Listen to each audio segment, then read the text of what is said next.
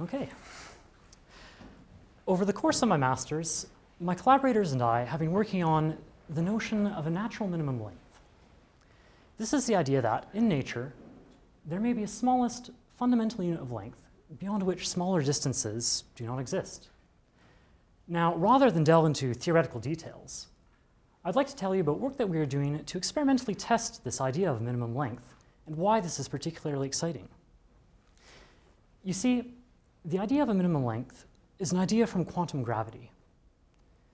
Its existence is motivated by principles from both quantum theory, which describes physics at very short microscopic scales, and from gravity, which describes physics at very large cosmic scales.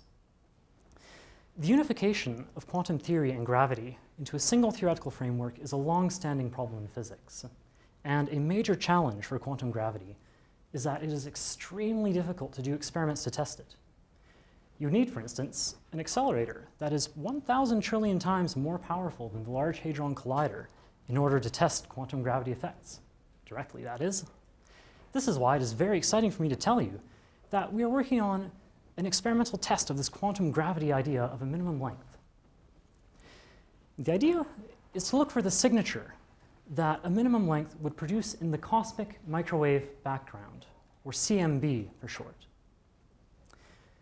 The CMB is the afterglow of the Big Bang. So now consider my slide for a moment. As you can see, the CMB is light that was produced shortly after the Big Bang. Since its production, it has been drawn out over the course of billions of years into microwaves that now permeate the universe and that we can detect here on Earth. The crucial point, however, is that the first few moments of the universe are imprinted in the CMB. Think of it like taking, say, a stick of dynamite, putting it into a bucket of paint, and then lighting the fuse.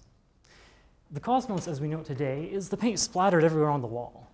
Yet, somewhere in the splatter, the shape of the bucket is encoded. Now, like the exploding bucket of paint, our universe was extremely energetic during its first few moments. So energetic, in fact, that it is sensitive to quantum gravity effects, like a minimum length. So, using tools from quantum gravity, well, quantum theory and gravity, we can first determine the effect that a minimum length would have in early universe physics. Then we can translate this early universe effect into a signature in the CMB, which we can see in astronomical data that we have today. That we can look for quantum gravity in the cosmos is astounding. And I would like to just conclude by noting that, well, the title of my presentation really isn't an exaggeration, and that the smallest of phenomena can have consequences that reach as far as the cosmos. Thank you.